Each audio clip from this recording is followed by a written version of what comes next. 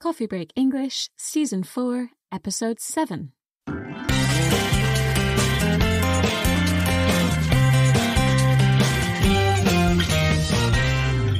Hi, and welcome to Coffee Break English. I'm Josie. And I'm Mark, and we're very happy to be back with you again for another episode of Coffee Break English. Josie, what is today's topic? Today, we're learning about King Henry VIII, who was a very famous king in the UK. And is there a language topic that we're going to be looking at? Yes, today we're going to focus on relative pronouns, which is words like who, which, where, and that. Great. Let's get started then, and we'll hand over to Susan for our text. Hi everyone, it's Susan, reporting to you from London.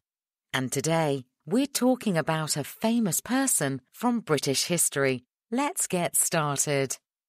If you've ever picked up a history book, there's a good chance you've heard of Henry VIII of England. The notorious king has become famous for having a lot of wives, with a total of 6 marriages during his life. Many British children who learn about Henry VIII at school know a short poem which helps them remember the order of Henry VIII's marriages and how they ended. Divorced, beheaded, died, divorced, beheaded, survived. King Henry VIII is also very famous for something that he did at the end of his first marriage. During his first marriage, which was to Catherine of Aragon, Henry was angry that the couple didn't have a son. They had a daughter. But at the time, it was only boys and men that could become the ruler of a country. Henry was unhappy in his marriage, and he soon fell in love with another woman, Anne Boleyn, who was the sister of his mistress. He wanted to end his marriage to Catherine to be with Anne.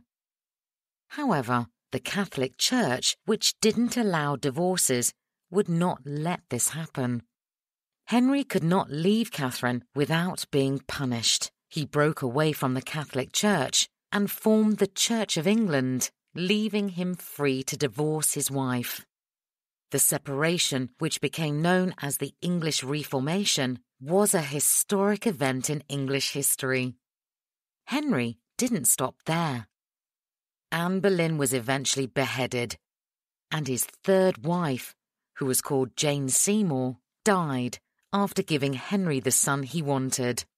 After that, he had one more divorce from Anne of Cleves, and his 5th wife, Catherine Howard, was beheaded.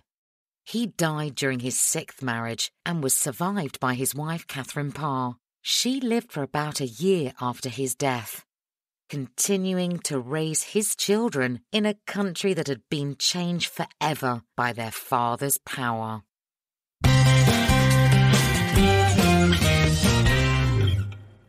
Thank you, Susan. A complicated story.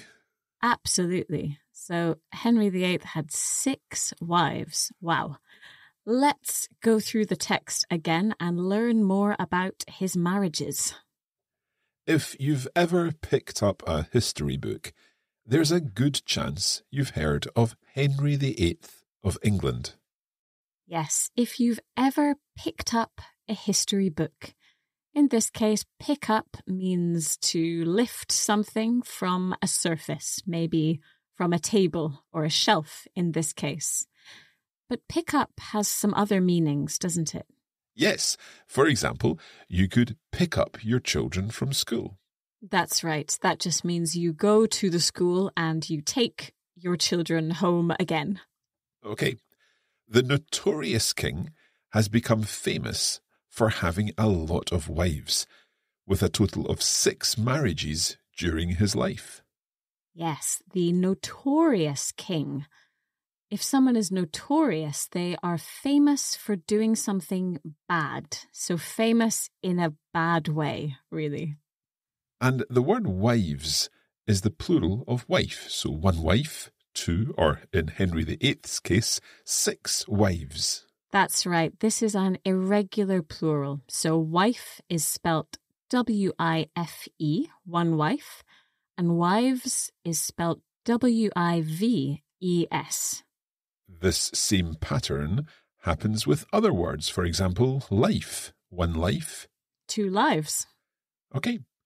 Many British children who learn about Henry VIII at school know a short poem which helps them remember the order of Henry VIII's marriages and how they ended. Yes, many British children who learn about Henry VIII at school. Here we have our first example of a relative pronoun, which is who. A relative pronoun is basically a word which we use to add information in a sentence about a person or a place or a thing. In this case, we're adding more information to this sentence about British children.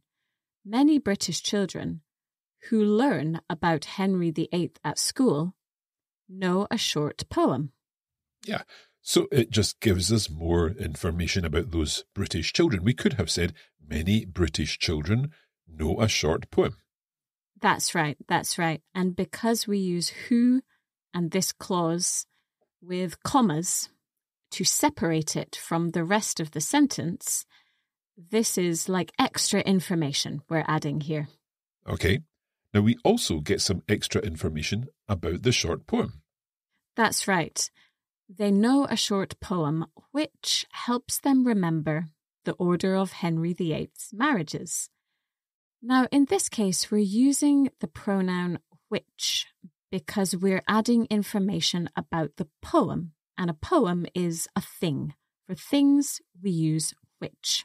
So we've used who as the relative pronoun when we're talking about a person or people, many British children, and then which when we're talking about a thing, a short poem, which helps them remember. Exactly. And this poem includes some interesting words. Mm-hmm. Divorced, beheaded, died. Divorced, beheaded, survived.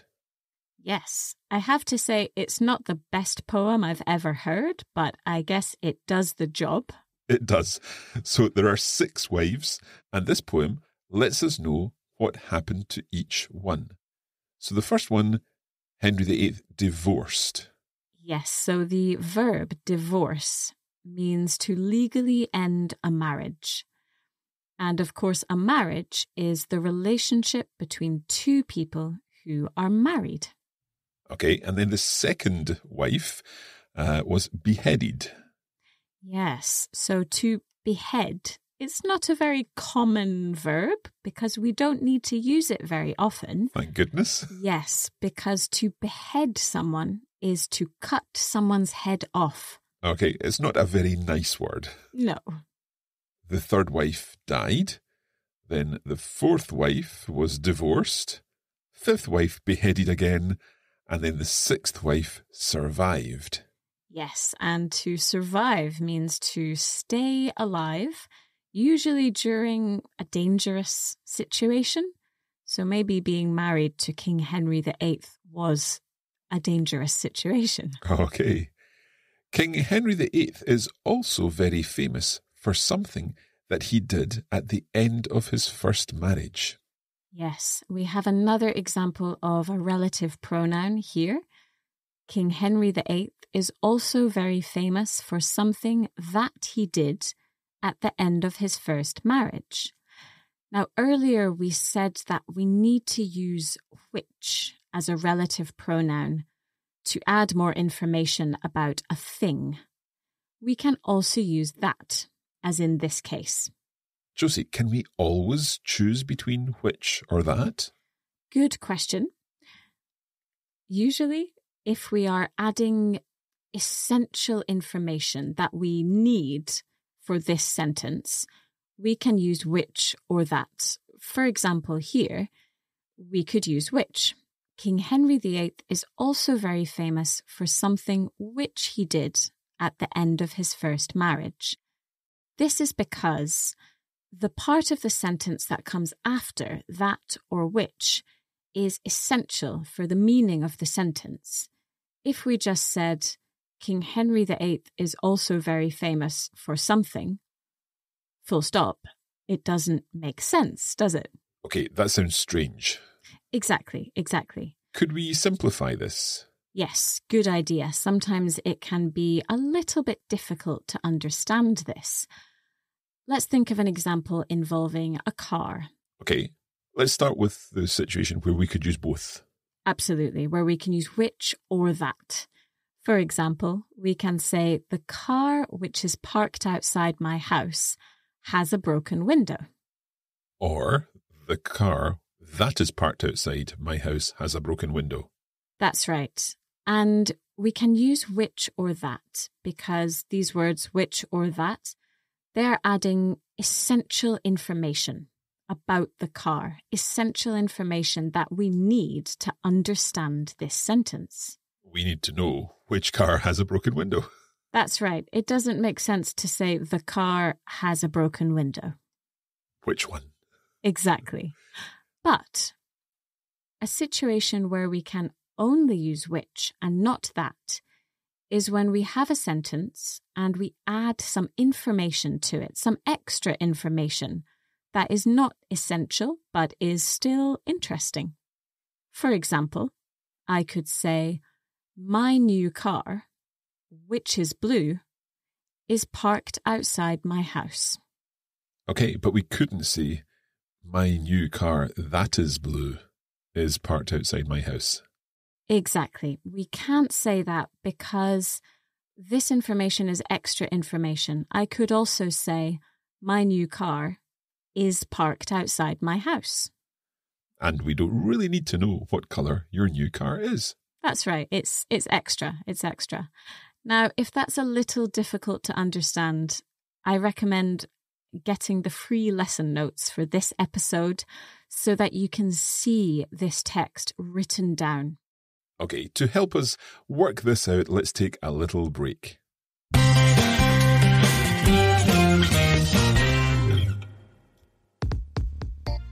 The Coffee Break English podcast is helping you to improve your understanding of English.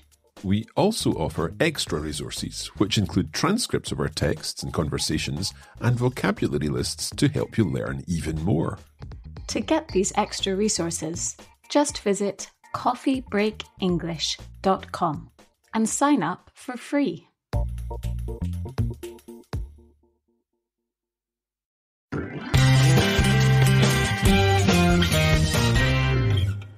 Welcome back to Coffee Break English. We're talking about Henry VIII, King Henry VIII, and about relative pronouns. Let's continue the text. During his first marriage, which was to Catherine of Aragon, Henry was angry that the couple didn't have a son. Okay, here we have another example of a relative pronoun, which, and this which is being used to add information about Henry VIII's first marriage. During his first marriage, which was to Catherine of Aragon, Henry was angry that the couple didn't have a son. So we're adding information here. So I think that means that we can't use that. That's right. That's right. This information is extra. So we can't say, during his first marriage, that was to Catherine of Aragon. No. Sounds strange. Exactly. Okay. They had a daughter, but at the time, it was only boys and men that could become the ruler of a country. Good. So at the time, it was only boys and men that could become the ruler of a country. Here we're using that to add more information about the boys and men that we're talking about. Could we use who here? Exactly, we could. So that can replace who and which. It can mean both things. And this information that we're adding, boys and men that could become the ruler of a country, would you say this is essential information or not, Mark?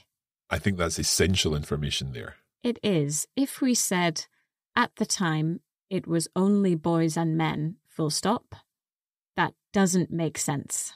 Okay, now there's another word in the sentence that's interesting, a ruler. Yes, the ruler of a country is a person who rules. That's the verb relating to this noun.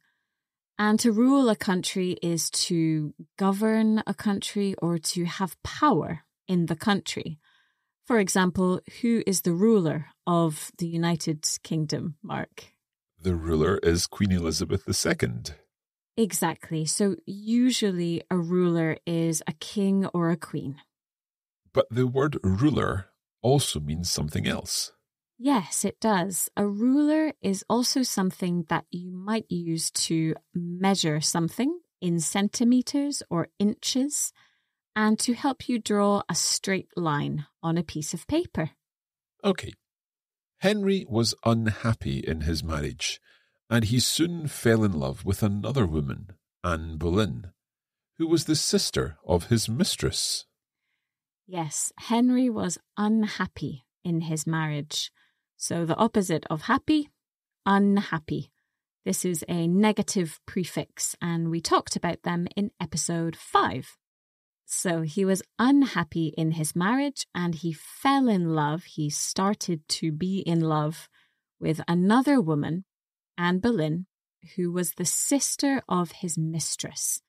First of all, what's a mistress, Mark? A mistress is a woman with whom a married man has a relationship, but who is not his wife. Yes, so if a man is cheating on his wife, he has a mistress. Okay, there's another relative pronoun in here, isn't there, Josie? There is. When we talk about Anne Boleyn, with whom Henry fell in love, we add some information about her using who. Anne Boleyn, who was the sister of his mistress. That's some extra information about her. He wanted to end his marriage to Catherine to be with Anne. However, the Catholic Church, which didn't allow divorces, would not let this happen. Yes, again, we've got which, a relative pronoun, and this is adding some more extra information here. The Catholic Church, which didn't allow divorces, would not let this happen. And because that's extra information, we can't use that. Exactly. Henry could not leave Catherine without being punished. Good. Without being punished. What does punish mean as a verb? If you punish someone, you make someone suffer because they have done something wrong. That's right. So maybe if a child is badly behaved or naughty in school, they might get punished. Maybe they have to do some extra homework or something. Okay. He broke away from the Catholic Church and formed the Church of England, leaving him free to divorce his wife. Yes, he broke away from the Catholic Church. To break away is to separate or to stop a connection with someone or something. So he stopped his connection with the Catholic Church. This separation, which became known as the English Reformation, was a historic event in English history. Yes, and here again, we're adding more information about this separation from the Catholic Church. We're giving it its name, this separation, which became known as the English Reformation. Okay, let's continue.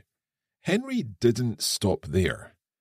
Anne Boleyn was eventually beheaded, and his third wife, who was called Jane Seymour, died after giving Henry the son he wanted. Yes, so we're on to the next wife, because Anne Boleyn was beheaded. And his third wife, here we add some information about her using the relative pronoun who. So his third wife, who was called Jane Seymour, died after giving Henry the son he wanted. After that, he had one more divorce from Anne of Cleves, and his fifth wife, Catherine Howard, was beheaded. Okay, another beheading. Let's continue. He died during his sixth marriage and was survived by his wife, Catherine Parr. Yes, he was survived by his wife, Catherine Parr. Now, we talked about the verb survive earlier. It means to stay alive.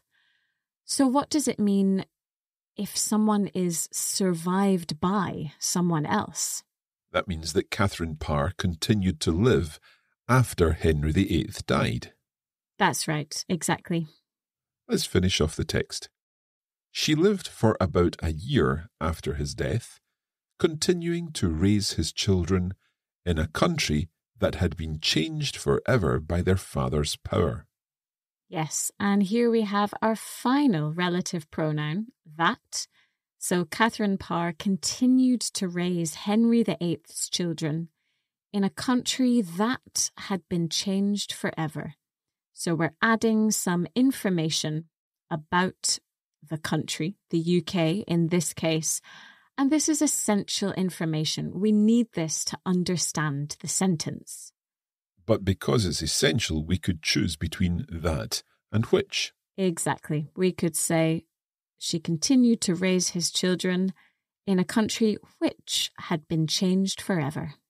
Josie, can you explain raise? What does to raise a child mean? Yeah, so to raise a child is to look after a child and to help them to grow up. So if you have children, you raise them. Okay, let's listen again to the whole text now. If you've ever picked up a history book, there's a good chance you've heard of Henry VIII of England. The notorious king has become famous for having a lot of wives, with a total of 6 marriages during his life. Many British children who learn about Henry VIII at school know a short poem which helps them remember the order of Henry VIII's marriages and how they ended. Divorced, beheaded, died, divorced, beheaded, survived. King Henry VIII is also very famous for something that he did at the end of his first marriage. During his first marriage, which was to Catherine of Aragon, Henry was angry that the couple didn't have a son. They had a daughter. But at the time, it was only boys and men that could become the ruler of a country.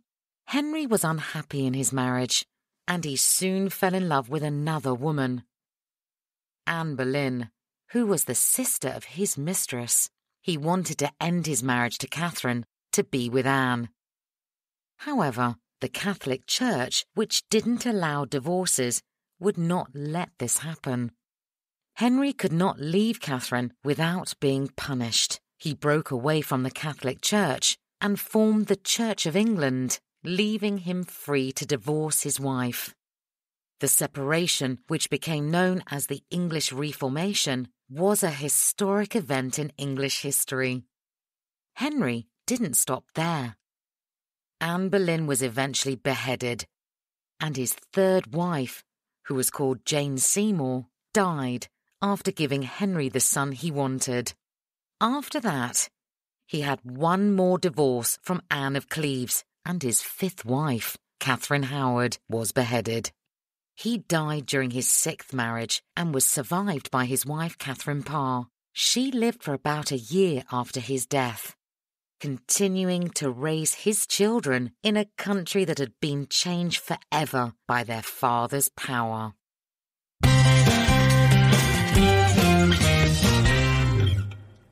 Thanks everyone for listening to this episode of Coffee Break English. We hope that you've learned some English, but we also hope that you've learned some history. Absolutely. And in the next episode, we're continuing with the history theme, and we'll be moving on to some US history. Excellent.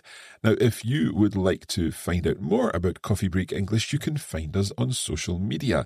Search for Coffee Break English on Facebook and Coffee Break English on Instagram. We'll see you there. And if you'd like to get the free lesson notes for this episode, just go to coffeebreakenglish.com. That's all for this episode. We'll see you again soon. Bye-bye. Bye-bye.